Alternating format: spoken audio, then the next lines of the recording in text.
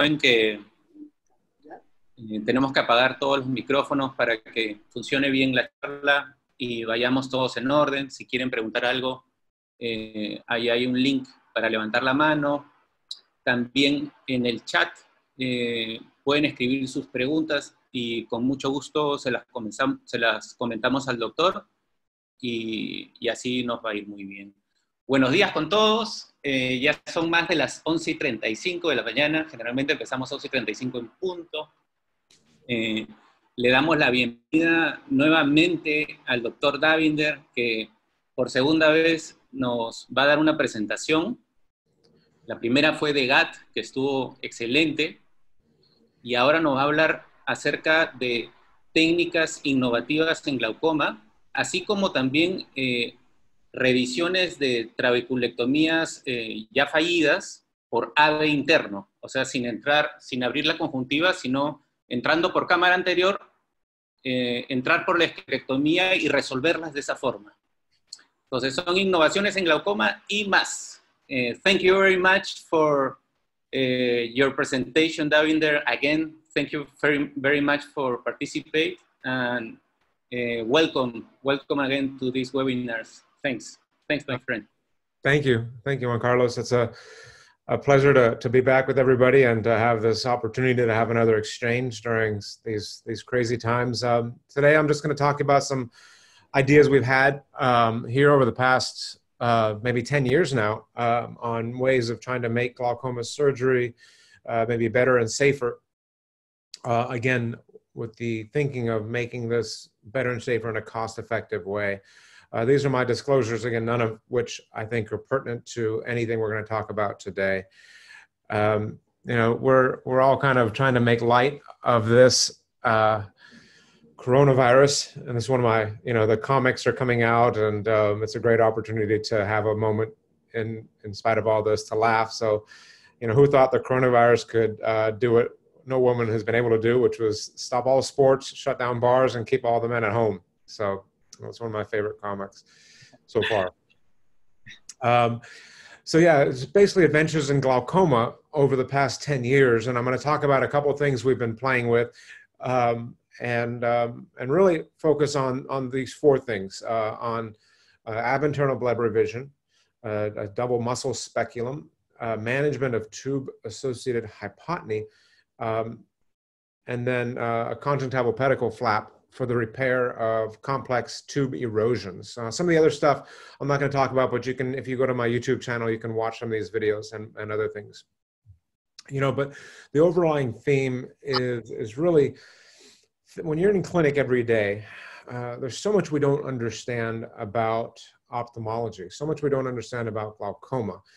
And think of if you think of your clinic as your own laboratory, where you're learning every day about the disease. And really, if you're not learning from your patients, you're not paying attention. So they teach us every day if you pay attention. And these are examples of where I think my patients have taught me to be better. And one was using this technique we described back in 2017 with an ab internal Bleb revision.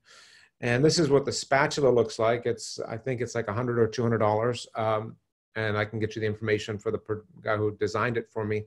But it's really an 18-millimeter long spatula that has a slight curve, and then the tip is a little blunted. It's a little flat as a blunt with a kind of a sharp side, and you'll see how I use it.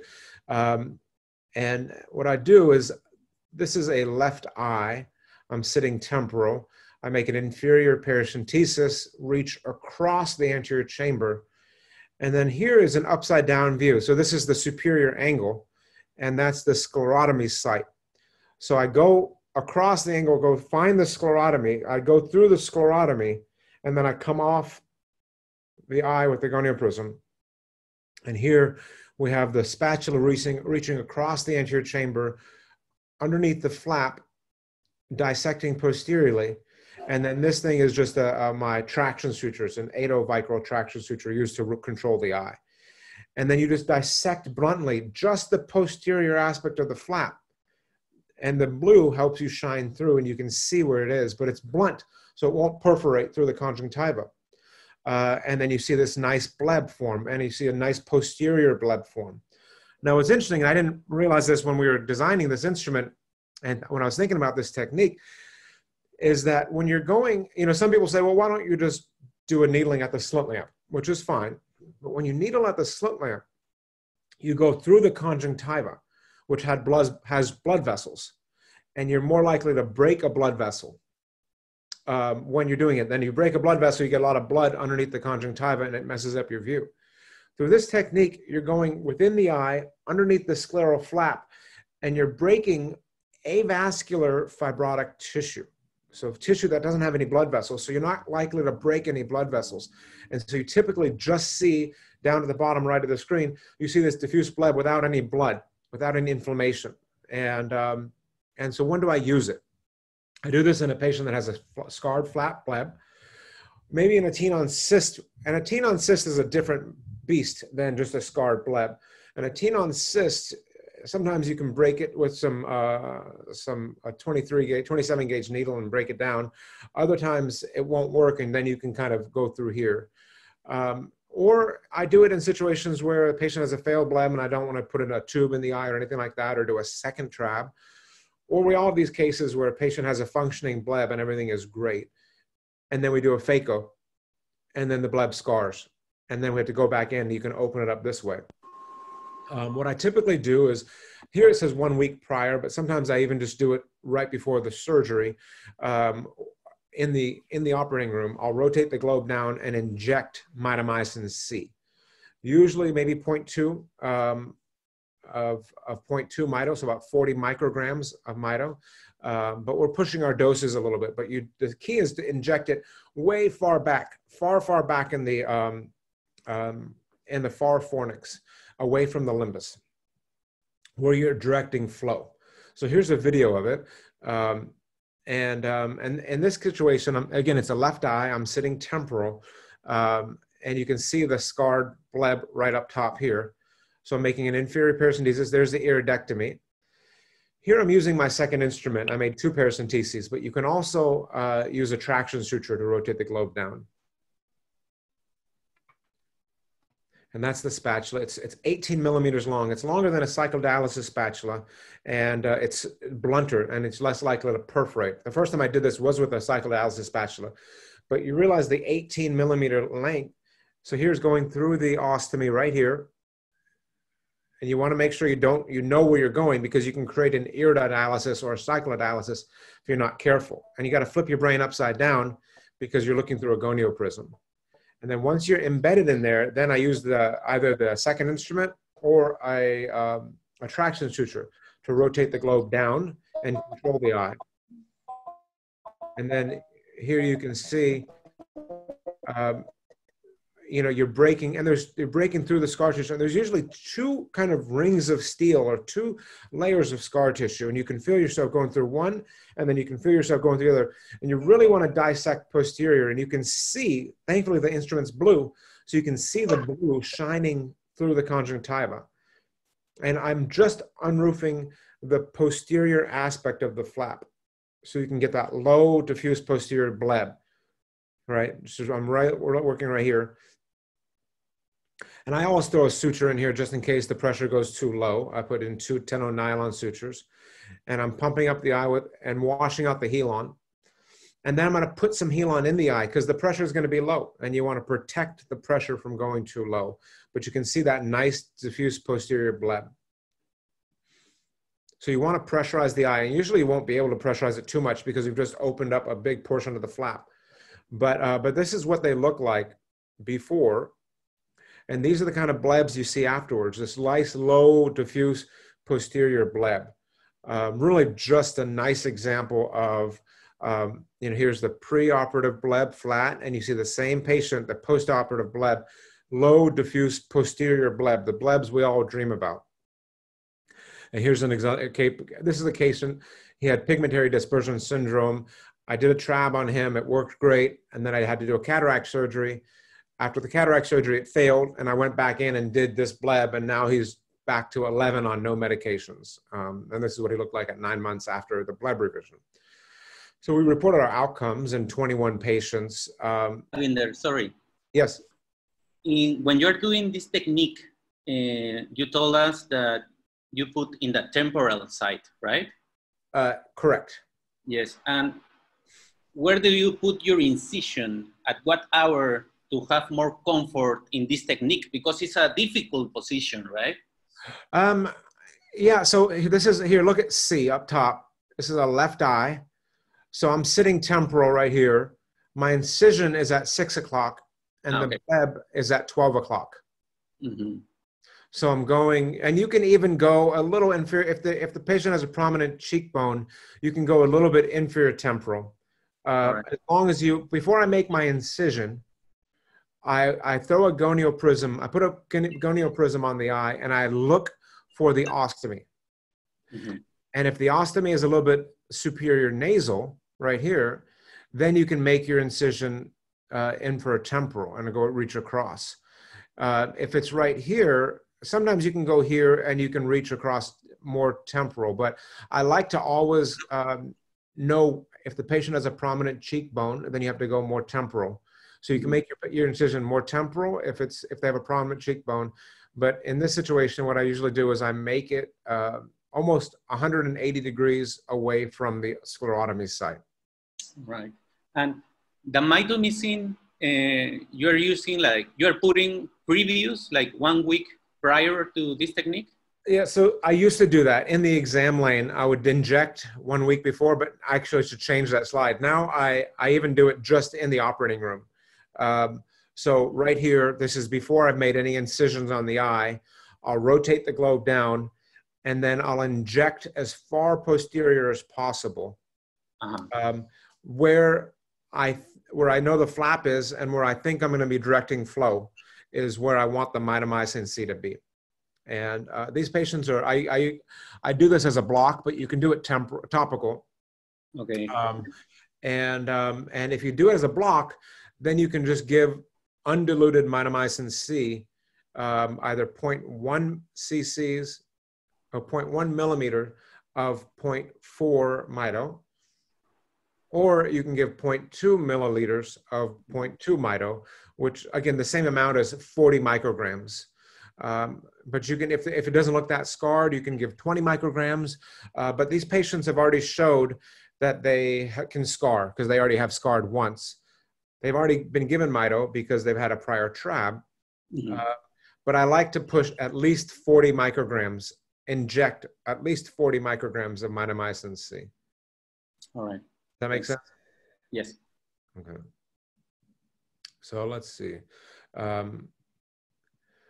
Yeah, so you can do this in blebs and after, 6 months after trabeculectomy. You can do this even 10 years after trabeculectomy. In this study, the mean age of the bleb was almost 7 years. And we have, by the time we published this study, the patients had almost a year follow-up, but they went from, pressures of 22 and 3.7 meds down to 12 and 0.8 meds. 4 of these eyes went on to need another tube shunt. But you could flip it around and say, well, that's 17 patients where I didn't have to put a tube in the eye, and I was able to open up their old trabeculectomy. And what I like about this technique is, 1, it's successful, but 2, it really helps create that nice bleb morphology, because you're not unroofing the whole flap. You're just unroofing that posterior component of the flap. Intraoperatively, you're going to have low pressure, so I leave some Helon in the eye. I give the patient 1 drop of atropine, and then I give them a subtenon's injection of 40 milligrams of Kenalog, just to really help control inflammation. And then postoperatively, I treat the eye for the first week with the steroids and antibiotics. I usually keep them on atropine once a day or twice a day to prevent them from getting a choroidal, because their pressure is going to be low. And then I keep them on steroids 4 times a day until everything is calmed down, and then I taper it down. But this isn't a new idea. This has been done in the past, and Dick Simmons is one that published this back in the 90s. But what he did was he made a corneal paracentesis right through the mid-peripheral cornea. put in Helon, and then with a cyclodialysis spatula, went through the ostomy and opened it up. What I like about this technique is that sometimes if you make a wound, I don't like making wounds right where the cornea is. Then you have to put a suture into it, it leaks, induce a lot of astigmatism. I like coming from below. Two, the spatula that I have is a lot longer, so you can really get that posterior dissection. And then three, the spatula is flat and blunted, because if you do a cyclodialysis spatula, if the conjunctiva is thin, you can poke right through the conjunctiva. And I've done that before with the cyclodialysis spatula. So again, I said, this was my, my morning coffee routine now that with the coronavirus, but some people are suggesting making a different type of coffee called quarantine coffee, which is just like normal coffee, but it has a margarita and no coffee. Anyway, so I'm going to move on to some innovations in tube shunts now. Are there any other questions about the Bleb revision? Yes, they will tell me, let's see, what gonio lens are you using in that technique? So in this picture, I'm using just a 4-mirror gonio prism, which is autoclavable. But what I've switched to now is actually the Ahmed gonio prism, which is a single lens that can rotate, that Ike Ahmed designed, and it's a little bit higher magnification.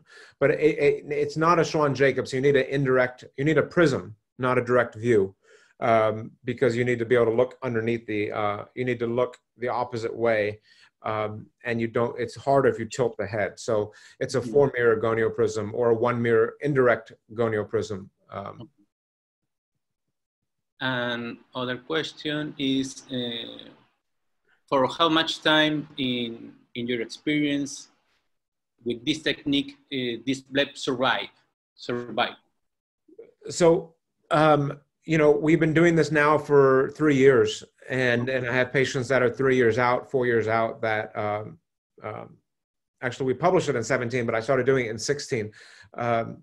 So yeah, we have patients that are 3 or 4 years out that we're still working, number one. And then number two, there are patients where it worked and then 3 years later, 2 years later, it fails, just like a trap will fail.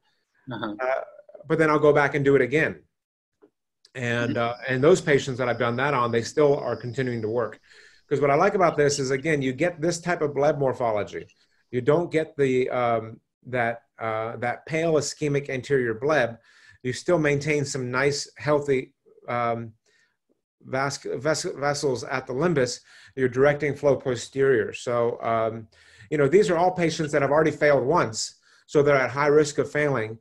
But I've had really good experience with this, especially a couple things we changed from this technique that Dick Simmons was doing was, one, the spatula, and then two, giving more mitomycin C. And I think that's key. Giving more mito at the same time really helps ensure the success rate. What kind of anesthesia are you using? Like only topic or retro bulbar? Or? I usually do peribulbar. But that's because at my center, the anesthesiologist block, and so the patient comes in the room already blocked. But you could easily do this. I would say the first time you try it, do it as a block. But the more comfortable you get, you can probably do this topical with some intracameral lidocaine. Perfect. All right. And there was a question about whether I tried this at the slit lamp. For the same reason, the problem with the slit lamp I don't like is that when you're going through a needle and you're breaking through, you're coming anterior and you're going through blood vessels to get to the scar tissue. And you kind of sometimes can't see what you're doing, and then you don't have control over the chamber. And if the pressure goes too low, you have a problem. What I like about this is that you can leave Helon in the eye afterwards, number one. Number two, you're going through fibrous tissue that has no blood vessels. So you're less likely to get a bleed. And I think it's a little bit more controlled. And you're less likely to bleed. Okay. So let's talk about now some tube shunts. Now I know you guys do mostly Ahmed valves because the bar belts are very expensive, but no, here are more expensive the Ahmed than the bar belt. Oh wow. Okay. Yeah. Oh wow. Okay. Then do you guys have access to Adi, the implant from India? Actually, I put that now. Okay, good. Good. Yeah. So that's helpful. And then New World Medical has come up with a similar implant called ClearPath. That also, but I bet you nothing's going to be cheaper than the Audi. Yes, I think so too. So this is, you know, in the US, we have access to all the different things, Maltinos, bar belts, and ClearPath, but we don't have access to the Audi. Mm-hmm. I had some friends tell me that they did not do bar belts because they didn't have a proper assistant in the operating room. They operated at a facility where they were just doing a lot of cataract surgeries and they didn't have an assistant to hold the muscles. And so this made me come up with an idea called the double muscle hook. And this is what it looks like, or a double muscle speculum. And it's basically a speculum where you can, if it's open, it looks like this, and then you can squeeze it and then turn the dial and then it locks it open in place. And it's curved around, this is something, my instrument guy made these by hand, but now they're a little bit more natural curved to match the curvature of the globe. And so what you do is you hook the muscle. This is a left eye. You hook the superior and the lateral rectus muscle and you lock it into place. And then you hand it to your assistant and then your assistant holds it. And then you have two free hands to put in the tube and then you're free. And you don't have to depend, anybody can hold it for you. You don't have to have a specific skilled assistant. And you can adjust how wide it opens by squeezing it and turning the dial. And then now you have two hands and you can just insert it. So let's show the video of that. And first, again, I'm isolating the lateral rectus and the superior rectus so I can see where I'm going.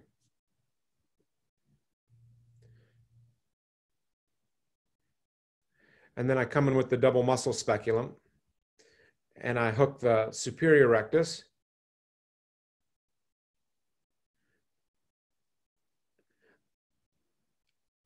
And then I'll hook the inferior rectus.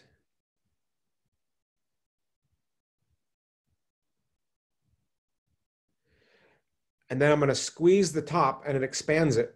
And then you can see my hand come in and I'm going to turn the wheel to expand it and lock it as far as you want it to lock.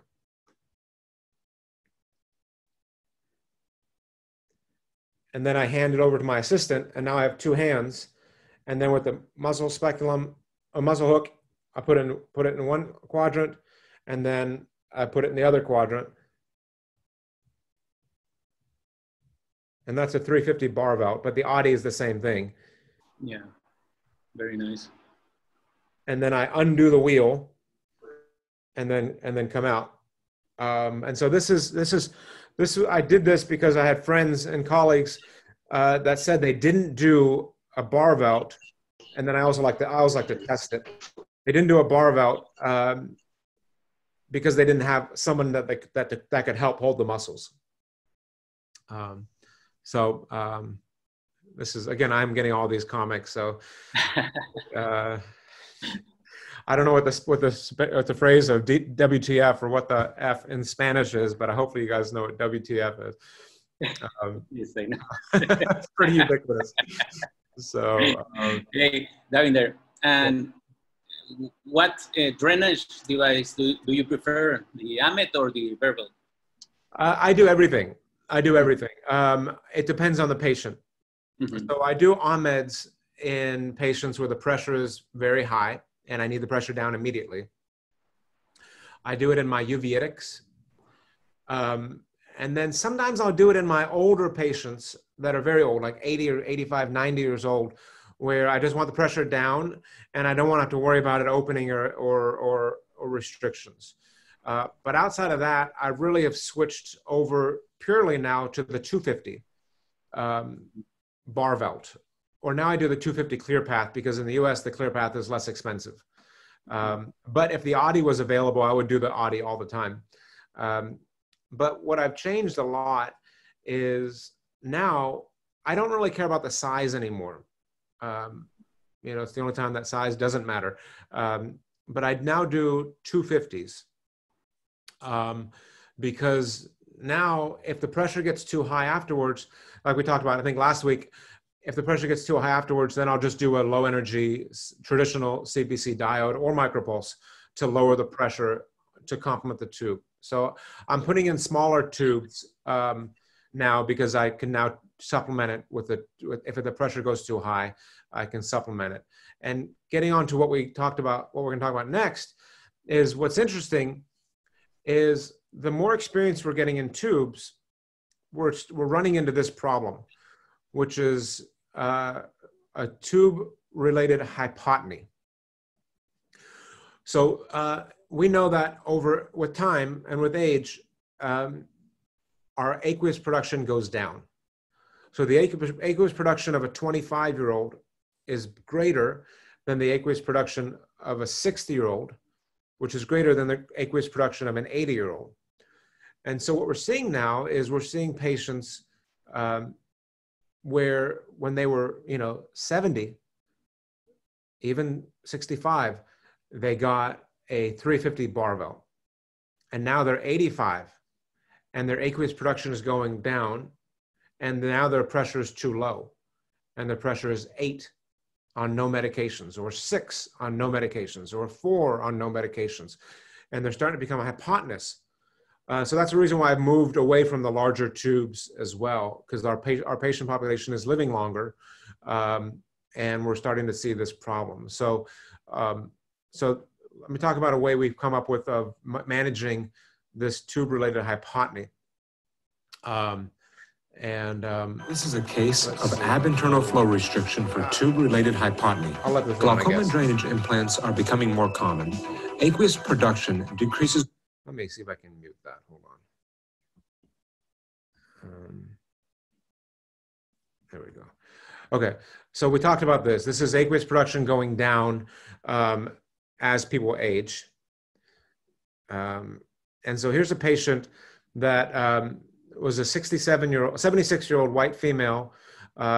She had a history of cataract surgery, corneal transplant, SLT, and then she's on max medications. And her vision is 20/50, pressure is 23. She's got a corneal transplant, which is healthy. I put in she comes in with a pressure of 23 on max meds. Nerve is 0.75, so I put in a 350 Barvell because she has a transplant. And she's done well. And at 5 months later, her vision was about the same. Her pressure was 11. She was on Timolol once a day and steroids 3 times a day because of the transplant. So I sent her back to her referring ophthalmologist. And then she comes back 2 years later. Her vision's low. She has some corneal edema. Her pressure's 10, and she's just on steroids. And then her husband passed away, and I don't see her again that's why I lost her to follow-up. And then she comes back 2 years later after her husband passed away. Now her vision's 20/80. Her pressure's 4. She's still on steroids. She has macular edema, vitreomacular traction. She has good flow to the plate, but her pressure's 4. And so what are the options, right? You can take out the tube entirely. You can take out the tube and put in a smaller tube. You can trim the plate and then tie it off and start over. But then, I thought, are there any ab-internal options? And so what I did, let's see. This was described out of Korea using multiple 5/0 nylon sutures with an Ahmed. But what I did was I took the patient back to the operating room. This is a 4/0 Proline, very similar to what we do with GAT. I blunted it. This is topical. Through 2 small paracenteses, I put the suture in the eye and cannulated it and it's like a snake swallowing an egg. You can see I just completely blocked it off entirely. And then I just trimmed it and left it in the eye. So you can see I blunted it.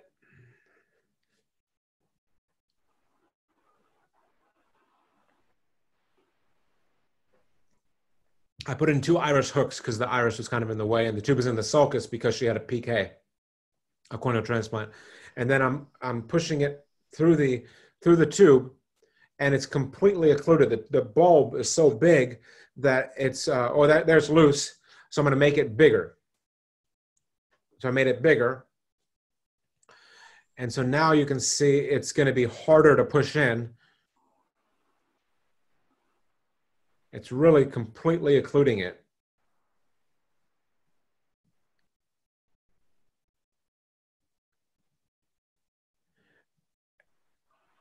And then I go in and I trim the suture. It's not going anywhere because it's so big. It's just stuck in the lumen of the tube.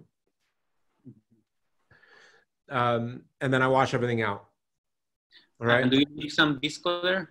No, I wash it all out because the tube is now completely closed. I use Viscoat to do it, and then I wash out all the Viscoat. All right. So I left the operating room feeling pretty proud of myself. I gave myself a pat on the back, and the next day she had a pressure of 40. And then I put her back on everything, and then her pressure ended up being 25 or 30. And then I was remembering why I put the tube in the first place. And so now, what are our options? Same options, right? I can take out the tube. I can replace it with a smaller tube. I can trim the plate, or I can try something again, ab interno. And you guys know I'm going to try something ab interno, obviously. Yeah. So now what I did was use the 5-0 proline. And actually, no, sorry, it's still a 4-0 proline. But I blunted it. But I blunted it not so much that it would block off the tube. I just blunted it so it would take up some of the volume of the tube. And look, you can even see it going in right here. Mm-hmm. It's going to the plate. So now it's taken up the volume of the tube and made the lumen smaller.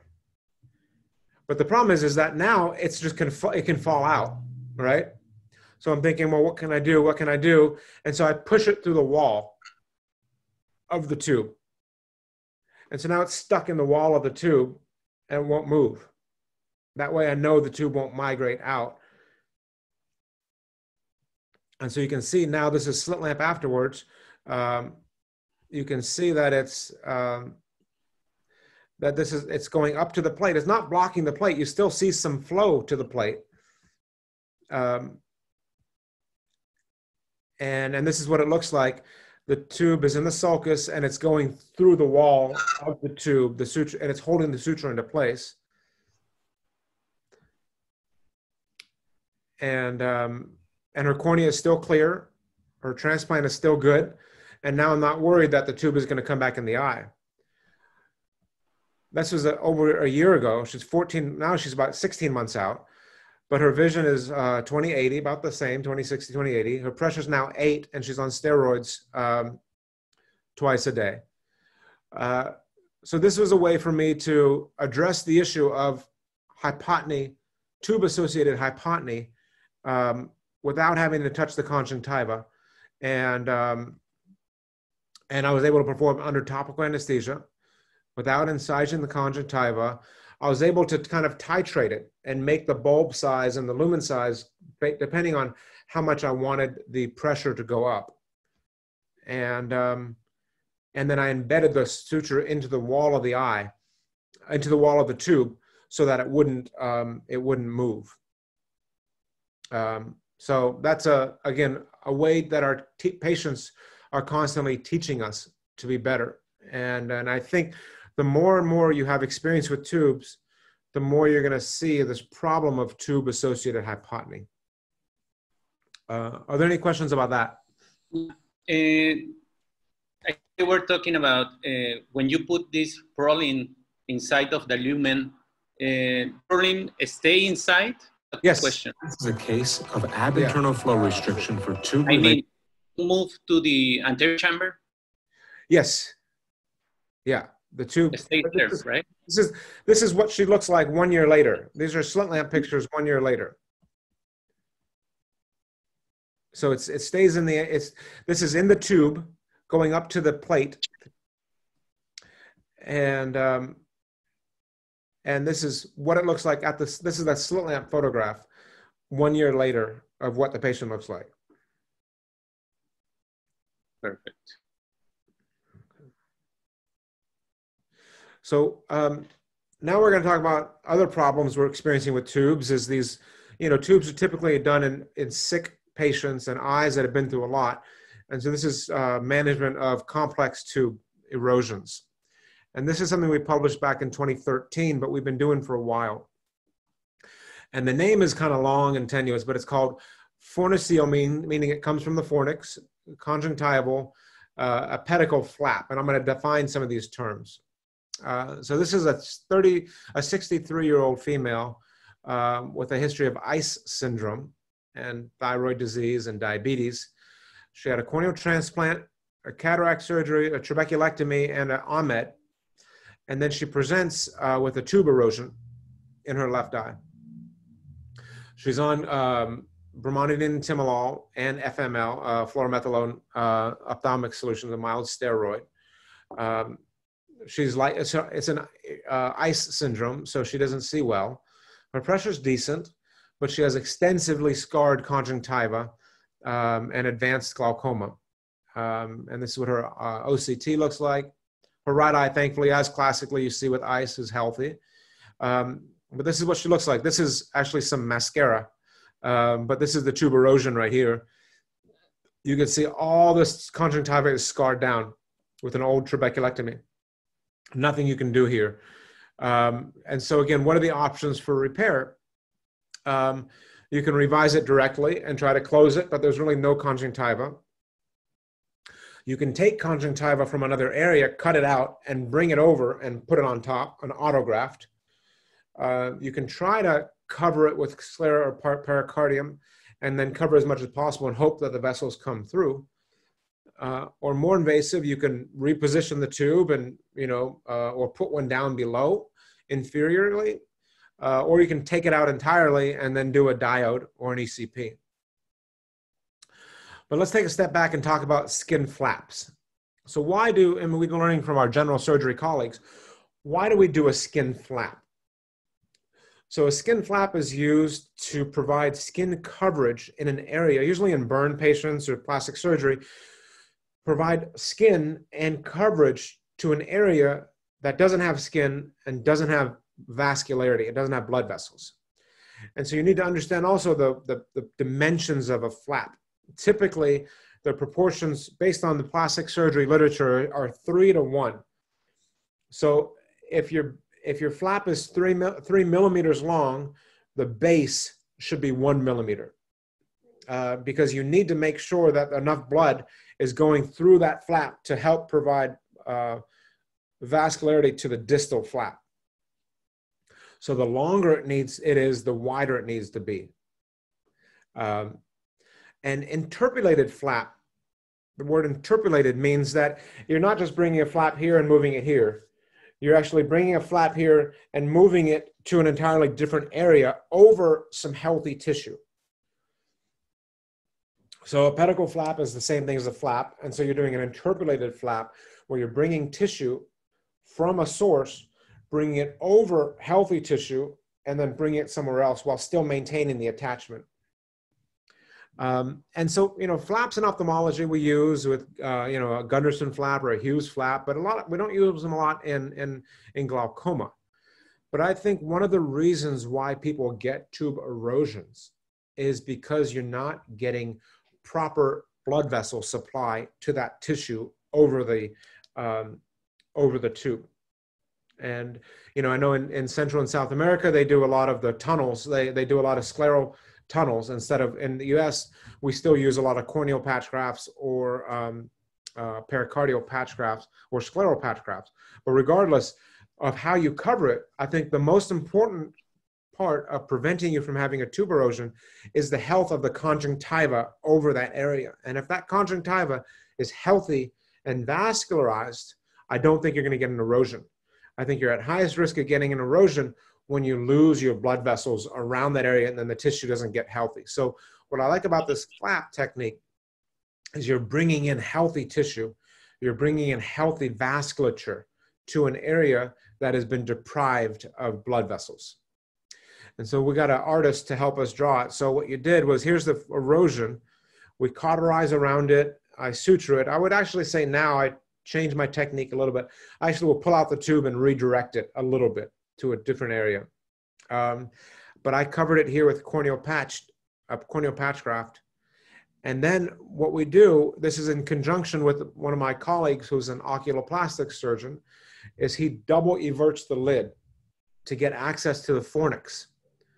And then he cuts a piece of the fornix out while maintaining this base, this flap. And then he rotates it over healthy tissue to the area that needs it. And then I suture it here. And this whole area is still, it's healthy. It's not a symblepharon. It's still healthy and they're still mobile. And actually you can pass a probe underneath here because it's going over it, and you still have that. It's not attaching here. It's attaching at the base. So let's show the video. Demonstrating the use of fornicio-conjunctival pedicle. So here's that patient with ICE syndrome that I presented. You can see this is the old trab. This is mascara. Really just, it's a lot of scarred tissue. You can't do anything up there. But the patient has some healthy tissue posteriorly. So I'm dissecting around the tube.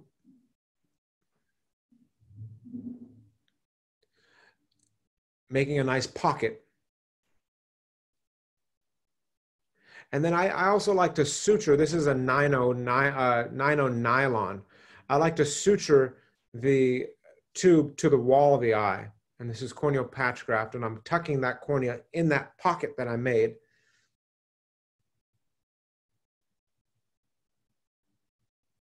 And then I'm going to suture it in place.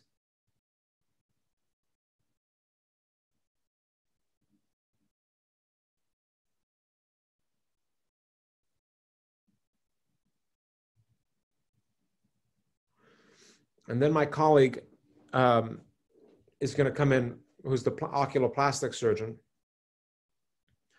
And he's going to do things that I've never seen done before, which he double everts the lid and then puts a suture through the tarsus to really provide some good exposure. And then he's mapping out a 3-to-1 ratio of the 1 millimeter or 1 centimeter base. And this is a lidocaine with epi to help control bleeding. And then he's doing a partial thickness flap with a little bit of tenons and conjunctiva from the fornix.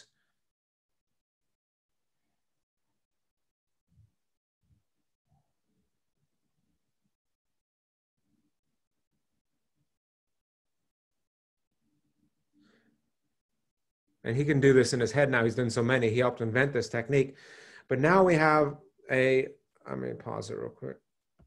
So now we have, we brought that flap over to the area of defect, and now I'm just lining it up and I'm going to suture it down.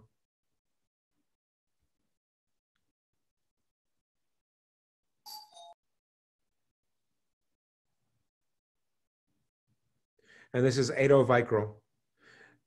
And again, it doesn't need to be everywhere. You just need to reapproximate it, and then it'll become vascularized and epithelialized. But look at the health of that tissue compared to the surrounding tissue. The blood vessels and the tenons is so much healthier than this area over here, which is the key to success. And this just closes by its own, and you don't get symblepharon or any scarring at all. And so this is what the patient looked like on the first day. Again, it looks like a symblepharon, but it's not a symblepharon. You can actually, if you had a probe, you could pass it underneath this flap. It's not scarred down. You have full mobility. And this is what she looks like on the first day. This is what it looks like on the first month. Again, just this tissue coming from the fornix down over it. Look at those vessels compared to the vessels, no vessels here and the vessels over here. And 4 years later, She's still hand motion, her pressure still controlled, no evidence of erosion at all, and the pedicle flap is still intact. And this is what she looks like. You can't see that anything was done. There's no ptosis or anything like that, and there's no restriction in movement. You can't tell anything was done to the lid at all. And this is what she looks like. Again, nice, healthy, flat conjunctiva with good vasculature. And again, it's not a symblepharon. This is just a flap of tissue coming down. You could still pass a probe underneath here because it's just tissue over a tissue. We have patients that are 10, 15 years out, and these are people that have had multiple surgeries. If you look at our paper, we have a table on the number of surgeries and how long they've lasted. But these are patients that have had 6 or 7 surgeries, scarred conjunctiva. The risk of erosion, when you look at other techniques, is almost 50% recurrence. We don't see that with this. But again, the key thing is making sure that dimension is 3 to 1, and bringing in healthy vessels. Yeah, so this is our paper. We have a third of these patients had diabetes. 15 eyes of 14 patients. 80% had undergone more than 4 prior surgeries, and our mean follow-up time is almost 50 months, and no history of recurrent erosion. But this paper has a chart on every single patient. But we've been doing this now for a very long time and have had tremendous success with it. So, tubes are becoming more common. We're going to start to see complications in these eyes that have been through so much. Tube erosions are a very challenging problem. And when you look at all the other techniques of prior closure or redirecting, none of them bring in healthy tissue to the area. And you can do this in combination with and not all of them need it. If you have enough tissue that you can close it, you don't need to do this. This is only for the most advanced cases where there's a lot of scar tissue and you need to recruit some healthy tissue. And we initially described this actually back in 2003, and then the paper we did in 2013 provided a lot more long-term follow-up. So are there any questions about that? No, I mean, it's a comment on only that have a lot of sense, because when you put that flap there, the vasculature is still there. So everything became healthy, like you said, right? Because a lot of people would think that you will cut completely that flap and put it there. It's dead. Right? But not like this technique. Exactly. So yeah, when you do the autograft, if you cut the conjunctiva out and you remove it, you've just amputated all of the blood supply, which is the most important thing. So the reason why you get these erosions is you need blood vessels at the limbus. And that's a key part of this technique. So all these. And there's also a question. What is your recommendation to not touch the Mueller muscle and avoid some diplopia? You're not touching the you're not touching Mueller's at all. You're only taking tissue from the fornix, the fornix, the forniceal conjunctiva. You're not touching the tarsal conj at all. So it has no impact on the lid movement at all. Perfect.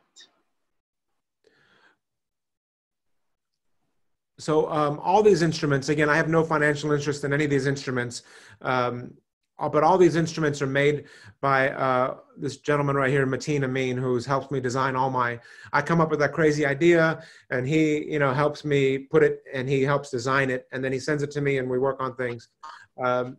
So we have a couple other things in the works that are still coming out, but he helps me design it all. What I like about him is he's a mad scientist. He's very, very smart, and he helps create and improve on these instruments. Number 2, he will donate 6% of sales to our foundation to help us take care of patients and do educational events and things like that.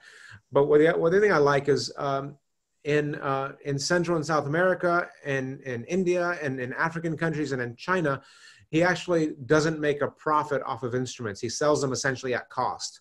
So so he usually upcharges the United States and Europe and Canada, but in other parts of the world he sells them essentially at cost, or sometimes he sells them at a loss. So he's really been helping me in one, helping me design these instruments, and two, making them accessible around the world in a very affordable way. Sounds like a good deal. He makes a lot of microsurgical instruments as well. And the ones that are stainless steel, the ones I do with GAT, I think are like $150, $200. The titanium ones are more expensive. I think they're maybe $800 US dollars. But the titanium ones, what I respect about him is that he provides a lifetime warranty. So if they break or bend or have any problems, he'll replace them for free forever. Wow. He won't provide the same warranty with stainless steel, but the stainless steel ones are a lot less expensive. So if you take care of them, they're fine. But you can email him if you have any questions, or email me. I'm happy to help with that. But, you know, in conclusion, really, I walk into clinic every day. I try to remember that, that the patients, they're trying to teach us about this disease and about what we don't understand. And if you pay attention, you'll learn from them. And if you're not learning something every day from your patients, you're not paying attention. And, you know, this is the golden age of glaucoma surgery. We're coming up with newer and more exciting things to do. And sometimes you have to be willing to continually adapt, to try new things, to be uncomfortable in the operating room. And I would say whenever you're in the operating room and you're going to try something new, ask one of your colleagues, one of your senior colleagues, to come with you. So he or she can be there just thinking and watching while you're in the hot seat. And that's what I do every time I try to come up with something. I have my partner, Ron Fellman, sit next to me. So I'm working and he's thinking, and we always provide something better because of that. And it provides you that safety net to try new things and know that someone is going to be there to help you in case there's a problem. But, you know, there are a lot of things you can do now ab interno that don't require having to incise the conjunctiva and thinking about the glaucoma surgery from the inside out. And then, yeah, whenever you're thinking about something crazy, bring in a colleague. So, and, you know, don't do what I do. Everything I come up with is reusable and not disposable, and you don't make any money off that. If you want to make money, come up with something disposable. You know, again, the GOP is our Republican Party in the United States, and who thought that our president got on TV last week and said, hey, guess what? Some of you are going to die. It's going to be okay. Hopefully you guys have a leader that's a little bit better and a little bit more encouraging. But you know, at this point, we think it would be nice to get a briefing from the coronavirus on how it's going to keep us safe from our president. But anyway, this reminds me, I was trying to bring this video up. Let me see if I can do something real quick. The last time I was there, I had the most amazing video, and I wanted to share this with everybody because this was the Copa America 2019. Yeah.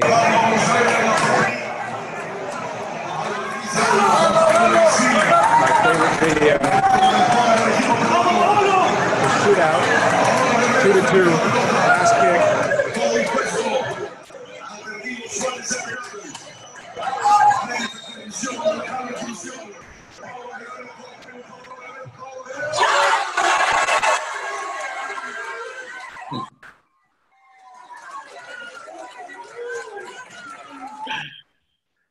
So I hope in these times of where things are tough, and you know, what I loved about that is we stopped the entire meeting to watch Peru, the national team, play. And I hope in these times of toughness and fear and concern and worry and sickness and sacrifice, when we're all taking the self-quarantine, that we think of moments like that and we enjoy, you know, this is my son. We put him in his Halloween costume. He was a king. We're going on walks. I know you guys can't go on walks. And this is my wife. She's a pediatric anesthesiologist. This is what she has to wear now to protect herself from corona. But during all these times that we still, you know, take advantage, we stay safe, but we take this time to spend time with our loved ones and our family, and don't forget to laugh, and look back at pictures and memories, and this hopefully will soon all be over. So again, great times down in Paracas. The last time I was in Peru. I'm thinking about you guys all the time, and hopefully you stay safe. And thank you again for this chance to talk and to talk to you guys about some of the fun stuff that we're doing and what we're trying to do. So thank you guys, and let me know if you have any questions. Hey, thank you very much again, Davinder, for participating in these webinars. I'm sure everyone here is enjoying your talk, and we are very happy to have you again, my friend. Thank you very much. It's my pleasure. It's my pleasure, Juan Carlos. All right. I ask you about the drainage device because actually from 2009 that I don't use AMED valve because you know all the inflammatory cytokines touch the plate from the first day, so it's more risk for fibrosis. That's why it's a headache for me to put a AMED valve instead of Berbelt or Audi. Wait, so you only do AMEDs, or you stopped doing AMEDs? I missed it. I'm sorry. No, I stopped that from 2009. Only put I only put Berbelt. Okay. So what do you do when the patient has a pressure of 50? Fenestrations. Okay. I do usually 3 fenestration in the tube, and the pressure is 20 always. Yeah, that's good. I mean, I think it's safer long term because then the tube opens up in a non-inflamed eye. But I feel like sometimes with these bad diabetics and the pressure is so high, with the neovascular glaucoma, I feel like sometimes I don't have a choice. Things I have tried, because I do agree with you. I think that the non-valved implants work better long term than the valved implants. Is sometimes when I do a Barvelt, I'll fenestrate, but sometimes the fenestrations don't work. And then, you know, a week later, 2 weeks later, the pressure's back up to 40 and you're on everything, and you have, you know, you're waiting 2 more weeks before you can open it. Some things what I've done is when I don't want to do an AMED is at the same time, I'll do maybe a hemigat to open up a little bit of the angle at the same time. And sometimes, like we talked about last time, is possibly at the same time doing a CPC or a micropulse, again, to give you that little benefit to lower the pressure while the eye's waiting for the tube to heal. Yeah. So now we are in a time that we are beginning to mix everything, right? Yeah. And for the patient and also for us. Yeah, I agree. Yeah. So, ¿alguna pregunta, por favor? ¿Alguien tiene alguna pregunta para el doctor Davinder?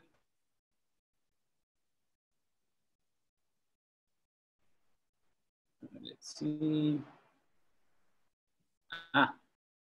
Do you perform needling in the AMED valve when you do have fibrosis? No, I don't.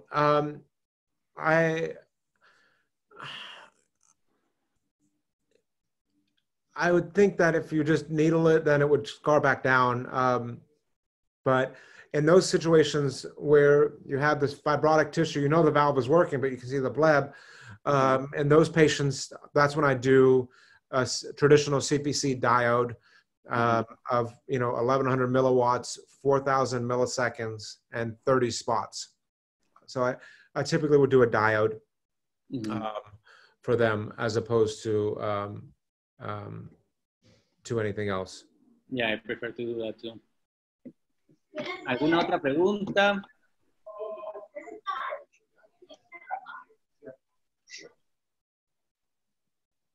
Let's see. Only thank you, thank you. What else?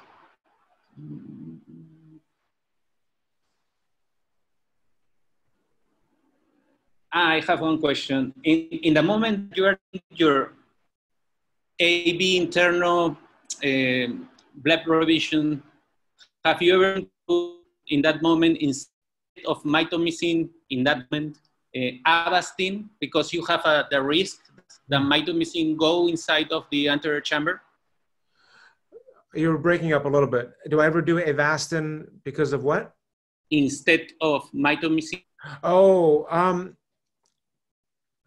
no. Sometimes I'll do both. I do think Avastin is important, and there's an antifibrotic component to Avastin. But with mitomycin C, what I do is before I even do the flap or the revision, I'll rotate the globe down. I'll inject a small amount, 0.1 of 0.4 mito, so 40 micrograms, far back. And then you can wait just a couple minutes. Mm-hmm. And then by the time you do your paracentesis, you pump up the eye with Helon, and then you do your revision, and then you irrigate more. That Helon goes out in the subconjunctival space. All the studies that have shown, and we just did a big review on mitomycin C in the Journal of Glaucoma, talks about the binding of mitomycin C. And after about 5 or 10 minutes, it's pretty much all bound and inactive. And so I think what happens is when you're irrigating in the eye and the bleb gets bigger, you're also diluting the mitomycin C. So I think it's a very low risk of refluxing into the eye. Okay. And so I think mitomycin C is very important to use. I was initially very cautious, which is why I used to do it 1 week before. So then you pre-treat the area with mito, and then 1 week later you go in the operating room and you do it, and then you don't have to worry about it. But just now, just for patient flow and also safety, because with Zen and with InFocus, even with my trabs, we're getting more and more comfortable injecting mitomycin C. So we're not seeing, we've been doing this technique for about 3 years, 4 years, and we're not seeing any side effects from injecting mito, as long as you make it, as long as you pump up the eye and it dilutes it, and you do it beforehand. But I like Avastin as well. I think they can both be done because I think both are important, especially in these patients. The unique thing about these patients is they've already shown you that they will scar because they've already done it once before. So I think they're at a higher risk of scarring. And so you want to do everything you can to prevent it. Perfect. So is there other question? ¿Alguna otra pregunta para el doctor Davinder? Parece que no. Parece que no, ¿no, Mirel? Podemos todos entonces abrir los micrófonos para darle un aplauso al doctor Davinder. Listo. ¡Bravo! ¡Bravo!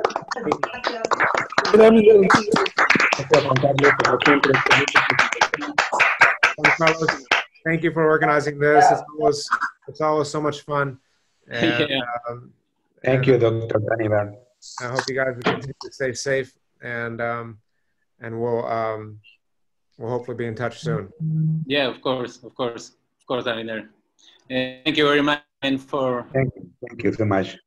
All right, thank you guys. Take care. We can do something in the future here in Lima. Thank you. Yes, I hope so. There's more I have. If you ever need anything, we can talk. If you'd like me to do something else, I'm happy to do it. Yes, of course. Thank you very much. All right, guys, you be safe. Take care. Thank you very much, Doc. My pleasure. Thank you very much, Davinder. Thank you. Thank you.